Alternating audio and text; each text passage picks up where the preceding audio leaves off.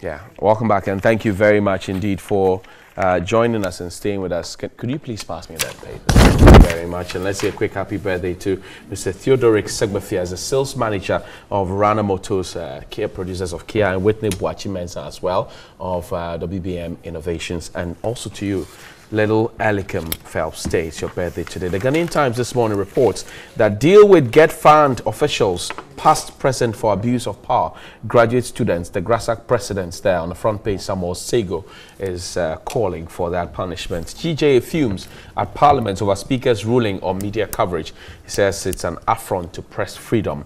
Ghana loses 25 million Ghana cedis to H1N1 in 2010-2011 due to failure to plan against disease, according to the Audit Section on Business. Woman in court for 1 million Ghana cedis fraud. Ofoswampofo Kweku Boahen case, audio recording admitted in evidence. I'm sure you remember the tape that was said to have been doctored. Well, it's been admitted finally in the ongoing trial. The Finder newspaper, failure to complete road projects on time, some 168.5 million Ghana cedis, a total of $3.37.8 million cost variations on only 2 contracts totaling 65.6 kilometers. Ghana we day. CBG pays 8,884 individual customers. Free SHS is good, according to the European Union MP, and 85% of Ghanaians say judges, court officials are corrupt, according to a recent Afrobarometer report. ECG extends power to 400 communities in the eastern region. The Daily Guide. NDC man confirms Ofoswampofo leaked tape. Ghana opens consulate in Dortmund. NPP will retain power in Elembele, according to DCN. Parliament cools down media after Speaker's fiat. The Daily Graphic is our very final one. Avert this environmental time bomb. More floods to hit Accra this year, Meteo warns. And process to create Office of Registrar of Companies begins. And finally, WAPCO supply to Ghana. WAPCO to resume supply to Ghana, beg your pardon. And let's check if we have anything on the back page. Well, it's all sports, and sports. But on 3news.com, it says government to withdraw soldiers from Operation Vanguard. And we've also told you how the Electoral Commission's website is non-functional. My guest this morning is Mr. Eric Chum. He is a member of the MPP's communication team. He is also looking closely at the people of the Fantiakwa South up there. Eric, good morning. Thank you very much for your time. Good morning, Johnny. How are you? Very well. And also Mr. Matthias Alagbo is a Volta Regional Youth Organizer of the NDC. Matthias, welcome. Thank you. Good to have you. This will be your first? Yeah. Great. Welcome. But not the first with you. Yeah, absolutely. Yes. So how are the people of Volta Region doing? We're doing good. Very, very well. We're fine, yeah. You're fine. Sure. Okay. Eric, you? Well, fantastic. How are the grounds? The grounds is... I need to constantly check because... Well, I think that we're grateful to the people of Fantiakwa South. In this particular case, the MPP folks and the delegates for the warm reception that they've given us so far. Again, it's an internal contest. So essentially, we're trying to ensure that by the end of the campaign and then the election, we're still one united family to, push forward. It's our seat. It's one of our traditional seats, so there's no cause for alarm there. Okay. So really, that's what we're looking to do. Okay. To start with, good morning to yourself, right, to Matthias. I haven't met him before, and then also to the good people who are watching this morning. Okay. Great. Let's start off. This morning, I had cause to talk about the Electoral Commission's website. It's been down. Some observers have said that since Dr. Jean Mensah took over, it's been down. And we've been monitoring from our newsroom here for the last 2 months. If you key in www.ec.gov.gh, you would get bandwidth exceeded with a white screen. Now, the word on the street is that we paid $108,000 for that website and other things that will make sure that the website is functional. Our IT experts have explained to us that if you ever read that bandwidth has been exceeded, it means that the resources that were allocated to the website have been finished. Now, for you as key actors in the political landscape, in the run-up to the December 7th election. How do you take this? You need information, your followers will do same. What do you make of this happening? Well, thank you very much. I mean, you know, I have a bit of a background in IT. Absolutely. And all of That's these why I'm starting things. with you. But then it's also difficult to sit here and be able to provide a prognosis of what they have in challenges. But in this day and age, where people are yearning for information, there's absolutely no excuse for the website to be down for this long. I haven't visited it, so I can't ascertain if that's the case or not, but there's no reason to doubt what you're saying. It's in this day and age, with all the technology that abounds, Right.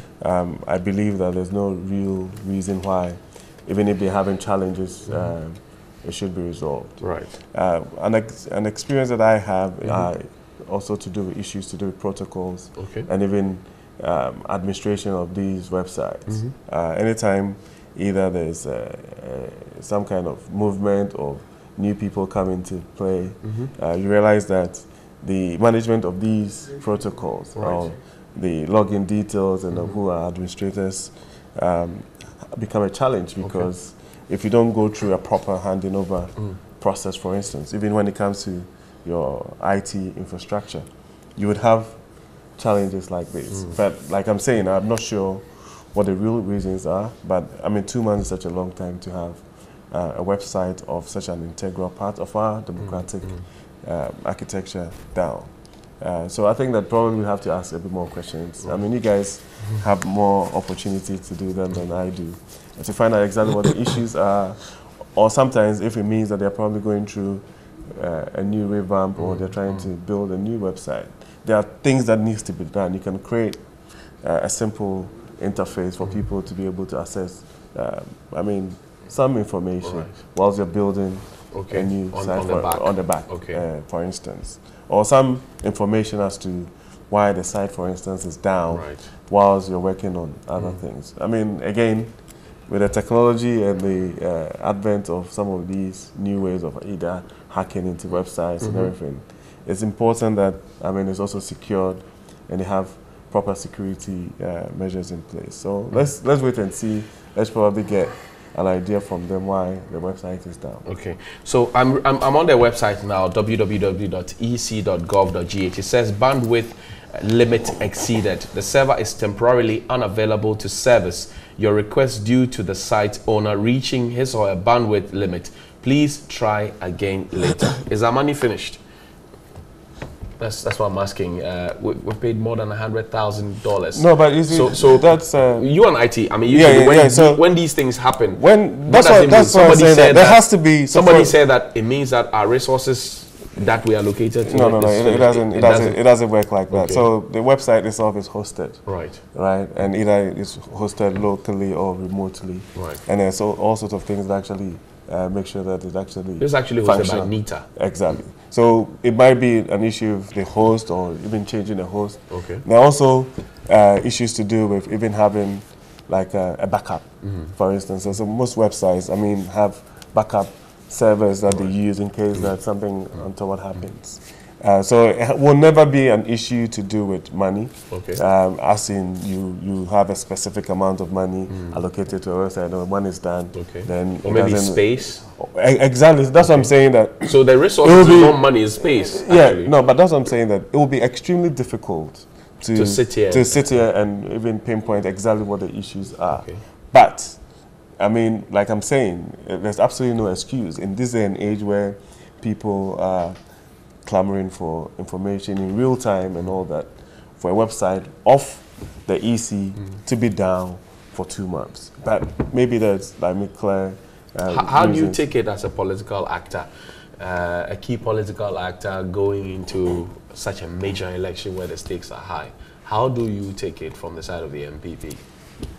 Well, I mean, I don't think that the party has issued an official position on the matter. I mean, this is the first time it's coming to my attention. Now, I'm sure that at the party hierarchy, the real position of the party will be addressed. But like I'm saying, on a personal level, like I'm saying that it's wrong. Okay. I mean, there has to be a very good reason why, a tangible reason why. In this day and age, with all the technology that abounds, that we have a website down for 2 months. It might have been an attempt, or I mean, I'm speculating, but they have to come out and tell us why it's down. Okay. Yeah. Matthias, take a bite on this one. How do you take this as a communicator for your party, a regional organizer for the NDC in the Volta region? How do you take this, that the website of the Electoral Commission is down? Frankly, Kojo, for example, says that speaks to lack of transparency on the part of the Electoral Commission. What do you say? Thank you, Johnny. I must admit the leadership of Madam Gyamensah of the Electoral Commission is a matter of serious concern since she took over as the head of that institution, which borders on the peace and stability of our country, depending on how the outcomes of elections are managed.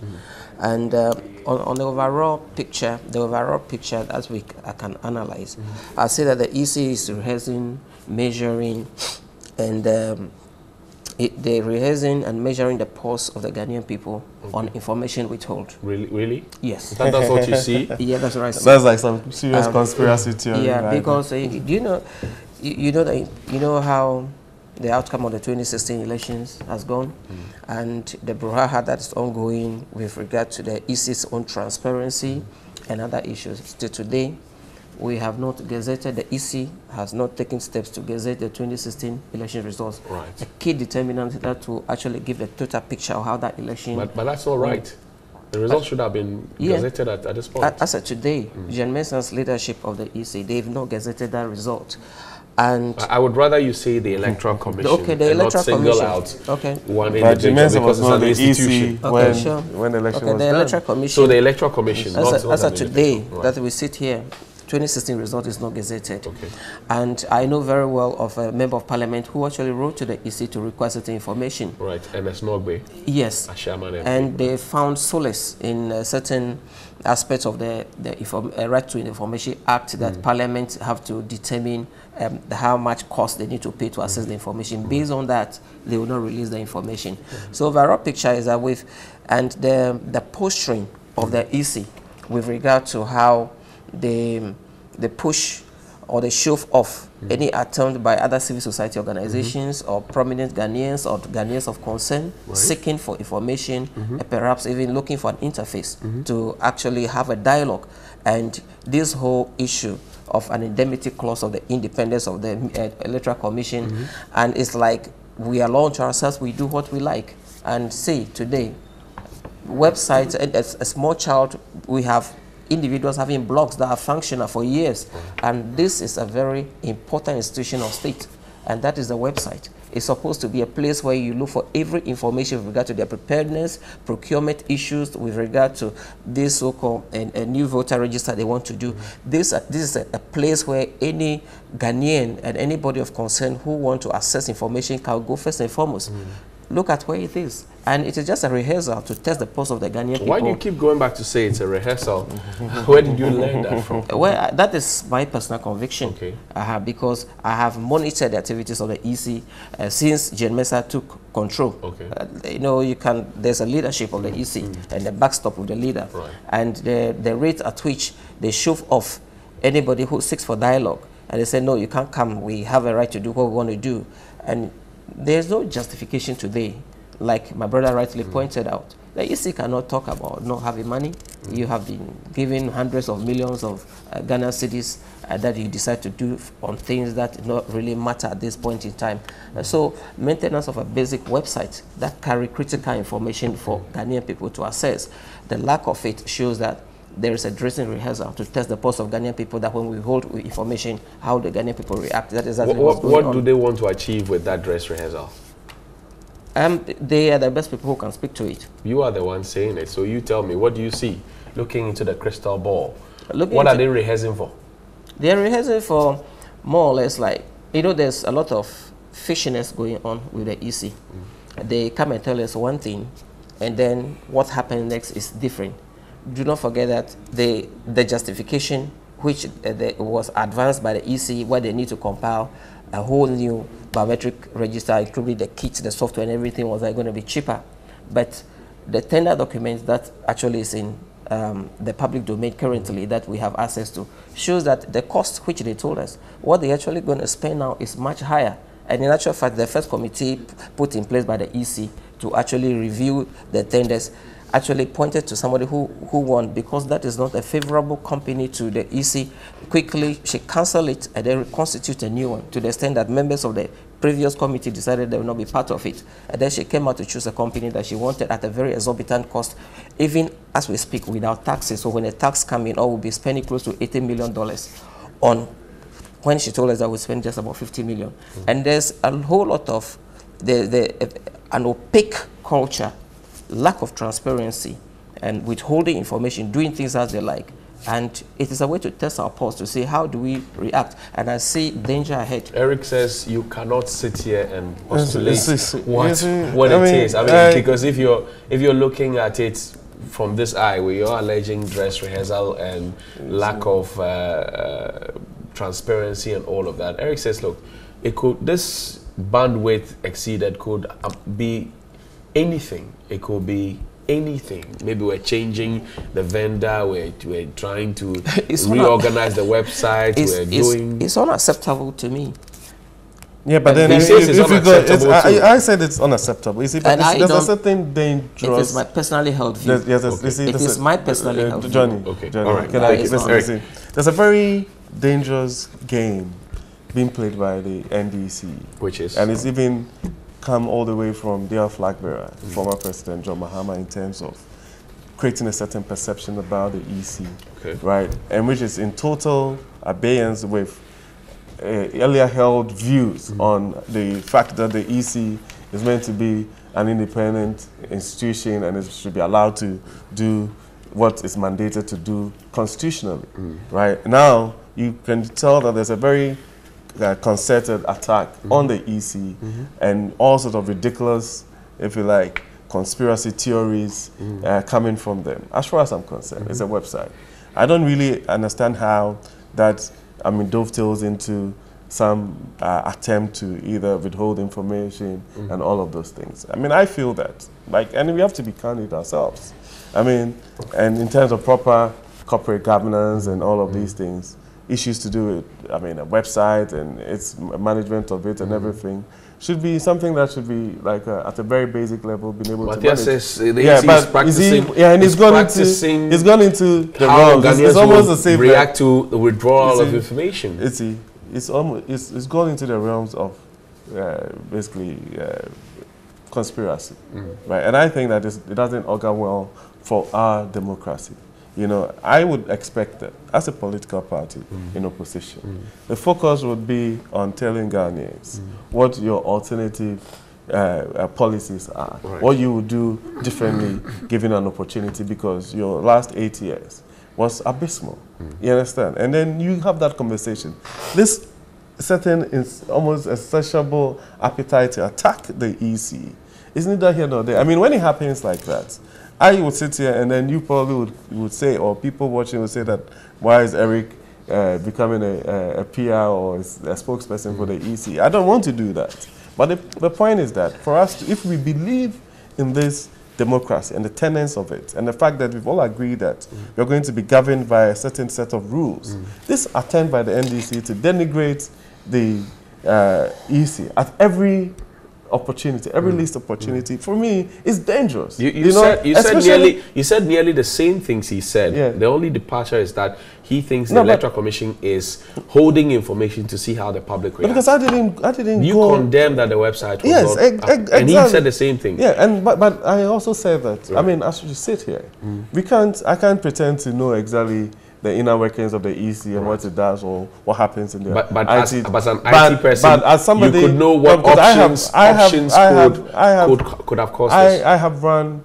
businesses solely on online platforms. Right. And so, for instance, if my business, my website was to go down for 2 hours, it's a travesty. It's like it's unacceptable. Right. But so for me, as an IT person, you would know what could be the cause of this? You would know but options. that is why we have stated that you have to go down and find a way of checking exactly what the issues are. I wouldn't know. Okay. But usually when a white screen like this hits you in the face, it could be. What could be? That's what I'm saying. They have issues with server, the hosting of it. Have issues to do with bags, or maybe an attempt by somebody to hack it into it. Okay. So as part of a security measure, right, it's pulled down. I don't know. Okay. Right, and I don't want to sit here, and I don't want to sit here to speculate. All I'm saying is that, in the interest of this country, I mean, this whole idea of a national cohesion is important, it's imperative.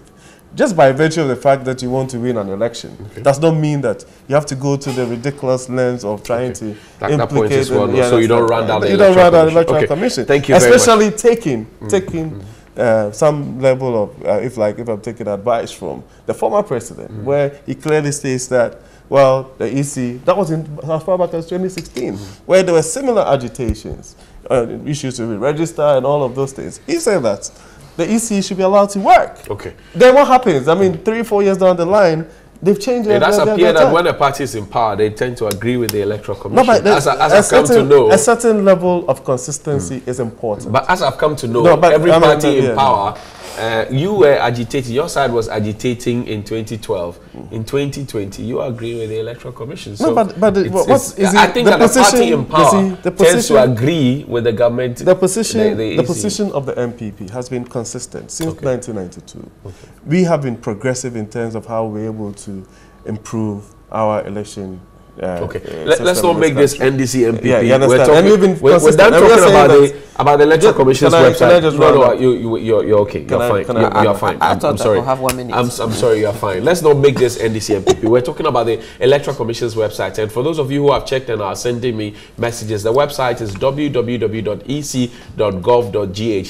You should be asking questions. The Electoral Commission is on Twitter, is on Facebook. Ask questions. We are asking the questions on your behalf, but you have a voice as well. Ask why the website of the Electoral Commission is not functional. But the government has served notice that from beginning of March 2020, that's from Sunday, they'll withdraw the military component of the anti-Galamsey mining task force Operation Vanguard from the field.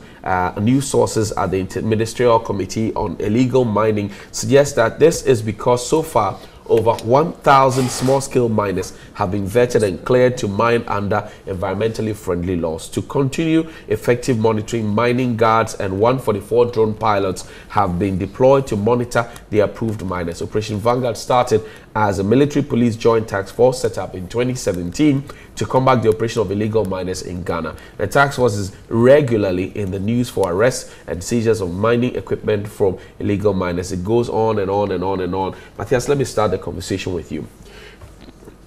Is it your opinion too, like that of many others, that withdrawing the military from such an important national fight would, if you like, water down the gains we have made so far, in spite of the bottlenecks that we've had?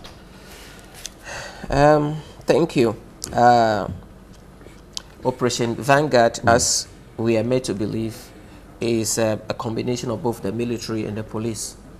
And we are being told that the military component will be removed. Right. And then we'll have the police and drone pilots that have been trained and other forest guards to take over. To take over. I think the migration is there too as well. Exactly. And for me, I think it's unfortunate because it looks to me like the government is trying to shift blame to single out the military as the most corrupt component of a whole government enterprise that is involved in illegal mining. Is that what you see? That's what I see, because it is both. There is somebody who sits in the office of the president who was caught on tape taking bribe from Galamsey people when that person is supposed to be defending the nation against Galamsey.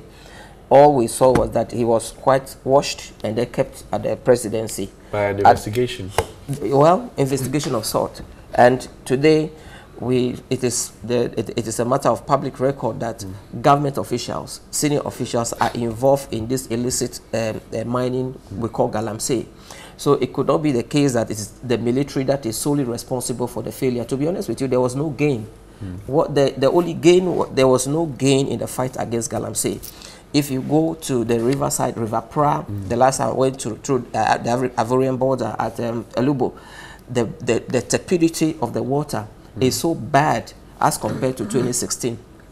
If you go to where our National Communication Officer held a press conference, you could see and you fear for the livelihood of Jeffo Praso, and you could see that we have not done anything. There's no positive to take away from this whole issue of Galamsey fight. The only positive out of it is for government agencies, government officials, because they push the ordinary people outside and not to mine. That is basically what took place. They seized excavators and they collected from them, and as we all know today, those excavators made their way back into Galamsey operations at the behest of government officials. So there is no fight. You see, you know that for a fact? Yes, it is my honestly held view, and it's a matter of public record that government officials are involved. The party MPP official John Boyd is involved. Yesterday, excuse me, my brother. I think that you have to be careful because he's using your platform to. So when he's done saying it, Honorable Kennedy Agyapong is on record. I can produce you the video to have accused even the national youth organizer of the MPP of involving Galamsey operations, citing Johnny, a place where he has a concession. Hold on, Eric, allow me. And to the extent that I can say for a fact that you take the views of Honorable Kennedy Agyapong to be sacrosanct. I didn't take it to be sacrosanct, but that is a very senior government official, and Kennedy Agyapong happens to be a jewel of the MPP. So if he is speaking, who am I? When the crocodile comes from the sea to tell you that the whale has given birth, who am I to doubt? Are you getting me?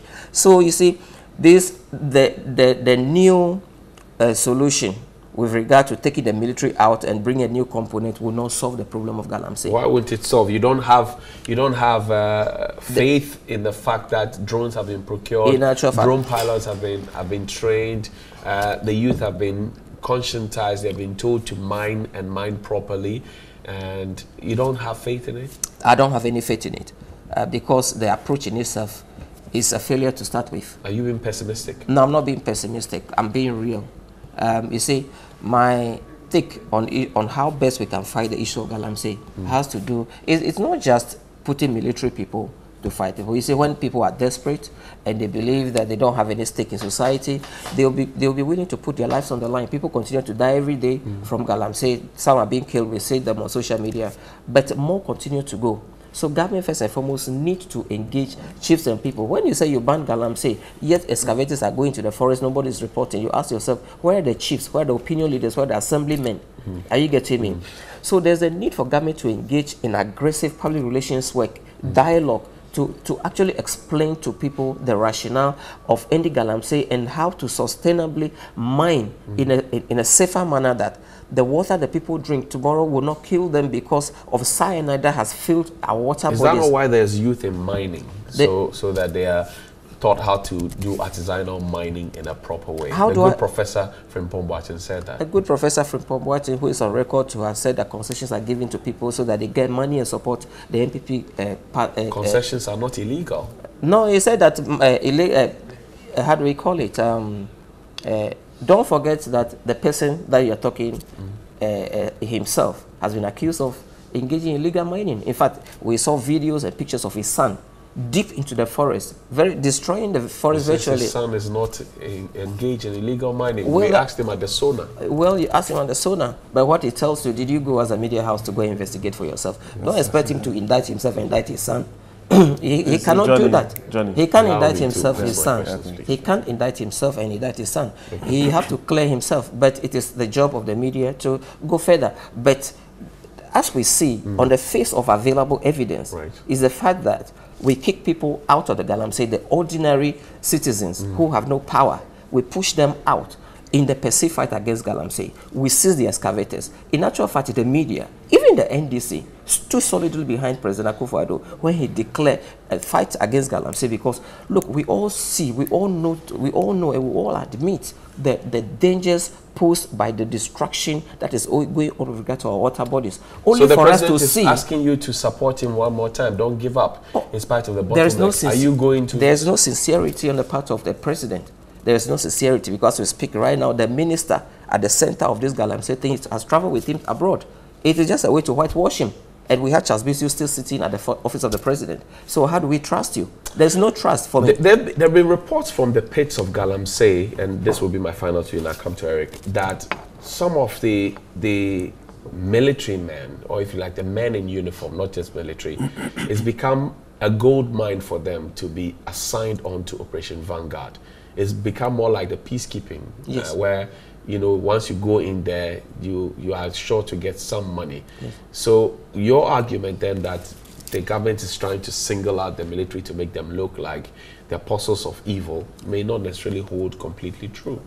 Yeah, what do you say? I still stand by that, because I totally agree that the Operation Vanguard in itself is just a corrupt enterprise that has been sent in there. And they lost focus with regard to what they're supposed to go and do there. So I'm not actually contesting the fact that the military people have been involved in corrupt activities. I'm trying to say that you can't take the military and leave out the police. Okay. You can't leave the police out and then leave out the politicians. So who should go there? And I'm saying that cancel it. And I'm saying that the new approach, we need a whole new approach. Okay. Taking out just the military and leave the police. What do the anti-corruption perception index tell us? Who is the most corrupt institution in Ghana? Okay. You say it's the police by the reports. Eric, coming there, and the views expressed on this platform by my two panelists are entirely theirs. They are not ours. Absolutely. And remember that they're also politicians. So, Eric, let me come to you. Let me come to you now. I'll ask you the same questions I asked him. The withdrawal of the military, does this signal an end to the fight? Does it signal that the fight is deteriorating, or does it signal the fact that we have given up on this fight? You see, I think that the NDC will never learn. And I wish that they do, because, I mean, for me, as a consummate Democrat, you expect that you have an opposition party that would actually be up to scratch when it comes to these conversations, because whatever happens, we need that opposition to, enrich the democracy that we have. But they've essentially disappointed throughout their period in opposition. Really? It looks like they're going to stay there for a very long time. You see, this whole idea of Galamsey is totally different from what we call the community mining initiative that Gavin has actually decided to bring to the fore. Because whether you like it or not, these are individuals who, there were so many people who had the requisite licensing to be able to mine. However, there were so many other individuals who were also indulged in all sorts of things that were acts that were illegal, right? That's what is the Galamsey. And government has gone through a process of actually validating all these individuals and come up with a community mining initiative.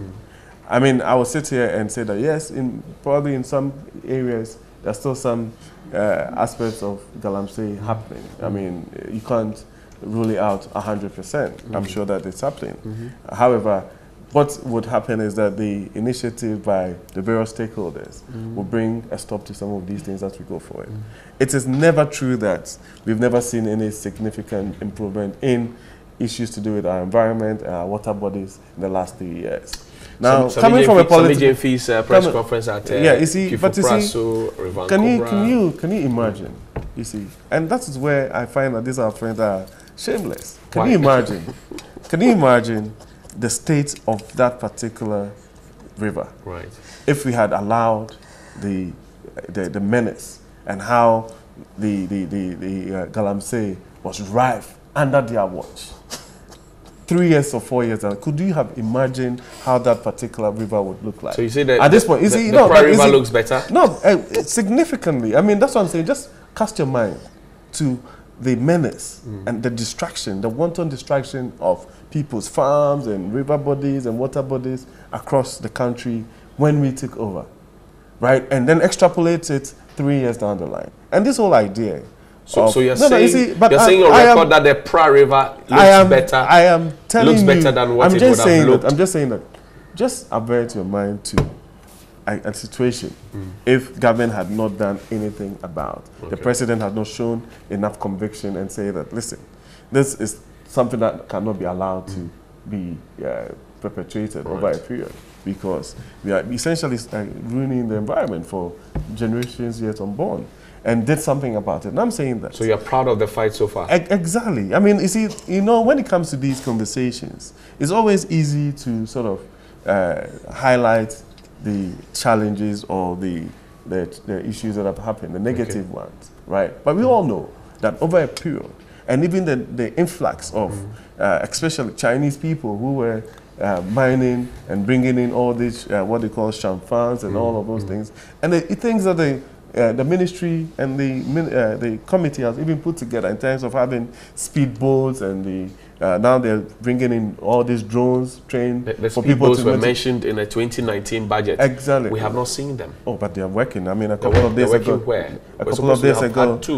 Listen, let me finish. A couple of days ago, there was even news that some people who had some shamfans on a few rivers had been arrested. I'm not talking about Shimfa, I'm talking about the speedboat. Yes, but it's working. The ministry had stated categorically that it's there. But I'm saying that, you see... But the people on the ground say they have not seen the speedboats. But they exist. I mean, unless, of course, I didn't hear correctly. But you can also double check. Right. That is the whole point. And I'm saying that, you see, this whole idea of trying to muddy or ring fence the mining so that it's regulated, it's done at the community level, young people will find employment, and the community will benefit from it. It's what essentially government has done. Right. So the fact that you go around and you see people mining does not mean that at this point they are actually engaged in Galamsey, right? Because it's properly regulated. Let's look at that you say more than 1,000 communities have been actually validated that they can go in there and mine. This is all conversation. You're saying that he's talking about the negatives. Let's talk about the positives. Let's check the boxes. Can you give me top of your mind 5 achievements since we started this campaign in 2017, the positives? He's spoken about the negatives. He's spoken about the fact that there have been government officials who have been complicit. The excavators are missing. There's somebody working at the presidency who's been found guilty on tape. He's talking about Professor Frimpong Boateng and his child.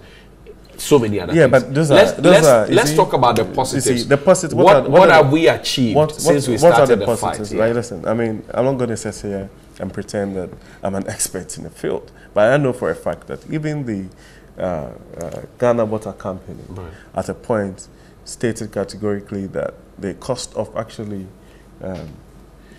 treating the water, right, or the period where Galamsey was at its peak was, I mean, enormous, was exorbitant. They have said that again. About a month ago. Over a period, it improved. Right. And I'm saying that, as we speak, we can't sit here and pretend that there's some bad elements are not out there engaging in illegal mining. But I'm saying the government had decided that all the people who were into small-scale mining at the point were made to cease operating, so that there will be some proper validation of these individuals to go back and work. Right. And then a certain set of rules of engagement in terms of what you do. So I know I come from an area where we have community mining, and there was a lot of problems. There was a lot of problems with Galamsey, but now people are engaged in proper community mining practices. You understand? So I can't sit here and even pretend that I'm not aware of these things. Again, issues to do with enforcement, making sure that, like what they have done with the drones, and making sure that people who have been designated to work in a particular area are doing the right things. Right.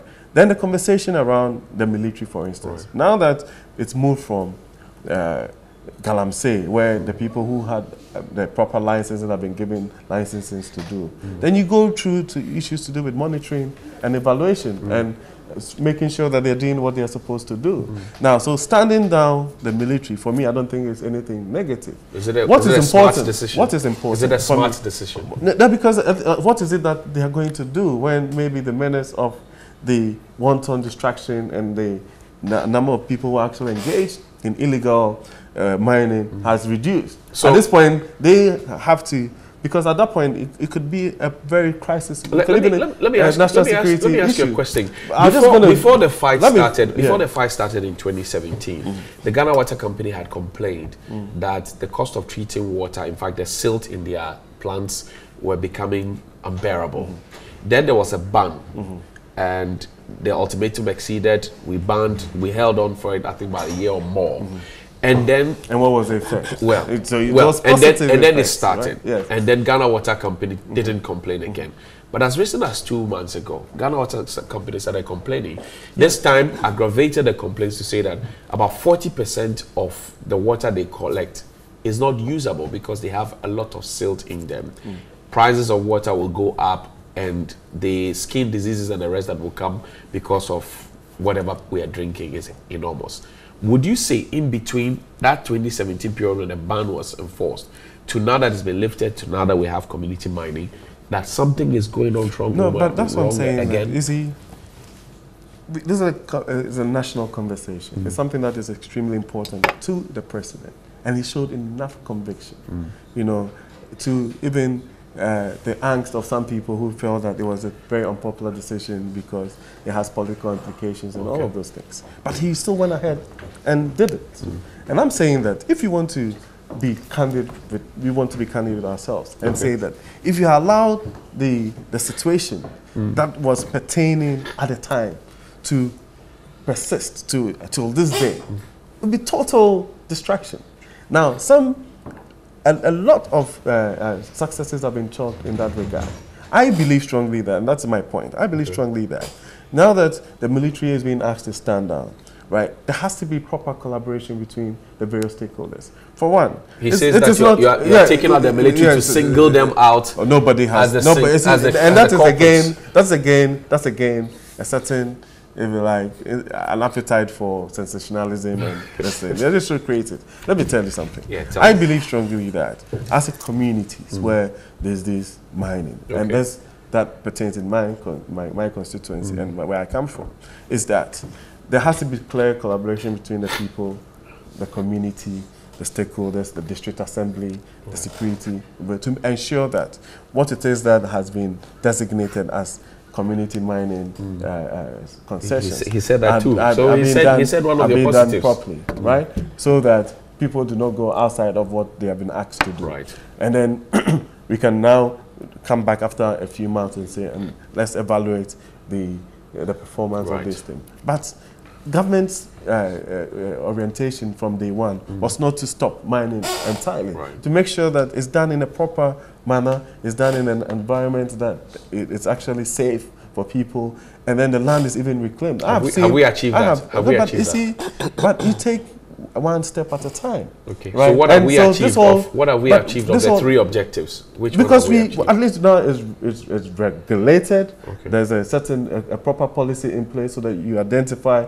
the people who are doing this. So hitherto, if for instance somebody goes into the bush somewhere and does something and leaves pits unattended to and everything, right? You don't know who is responsible for it. Now you do know who is responsible for it. Now there are all sort of mechanisms in place, having the drones in place to ensure that they're doing the right things and everything. Ensure that people who are hitherto engaged in mining within the river bodies. Now, even though the mining is ongoing, it's very rare to hear any stories of people actually setting up within the water bodies and mining within, which was something that was rampant under their watch.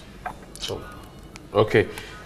Etanam, welcome. Thank you, Eric. Thank you. What's on WhatsApp this morning? Right, so a few messages coming in this morning. Good morning, Johnny. Is it necessary for NDC communicators to do propaganda with every issue? If that is the case, then everybody can be their communicator, including me, Kwame Tamale.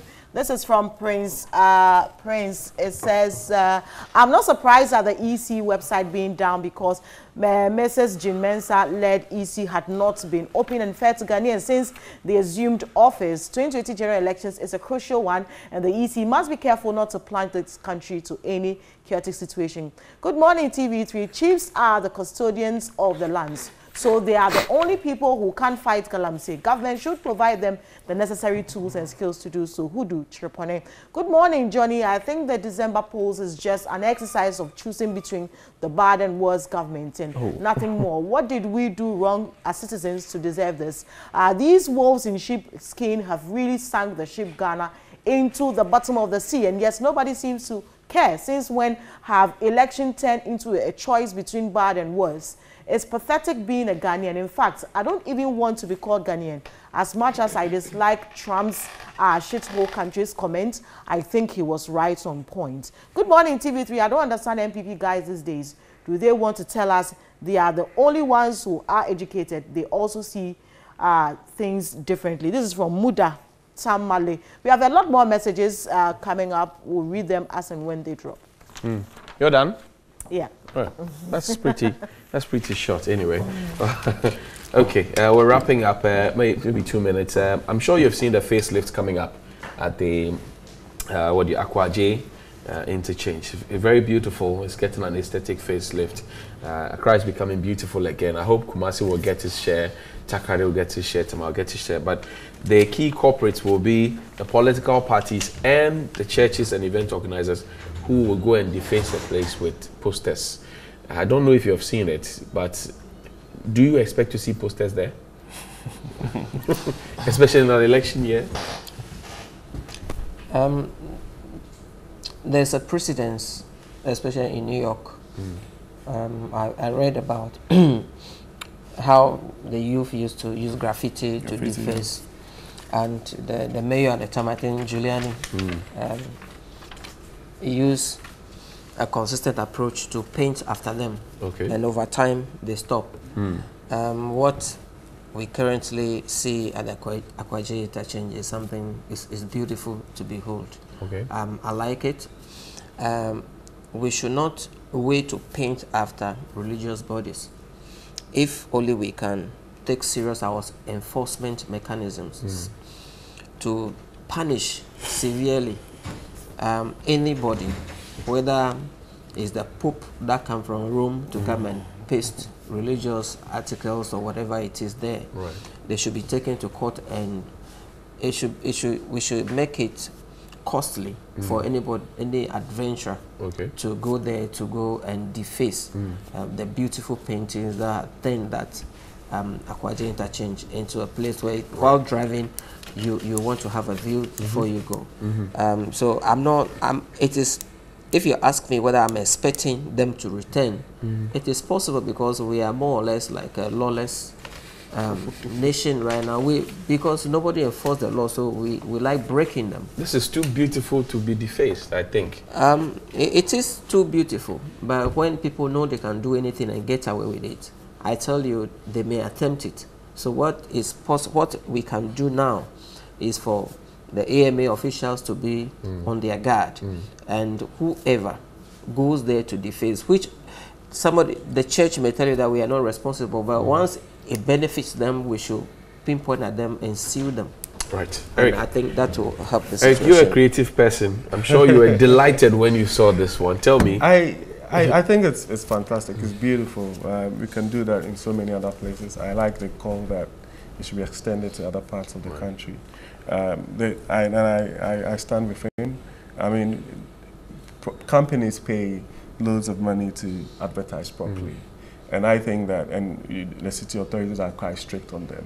And I feel that anybody that actually pays stuff on unauthorized areas in an environment should be made to pay for it. And I'm sure that the city authorities or even the local assemblies would actually make enough revenue from that. And the person that is advertising is responsible for where it goes. So you can't essentially shirk responsibility and say that you're not aware. And that's not to say that people should not advertise, but go through the right channels to be able to advertise. And I think that what can also even happen is that the authorities should find ways of finding innovative means of having designated places where these posters can go at a little fee.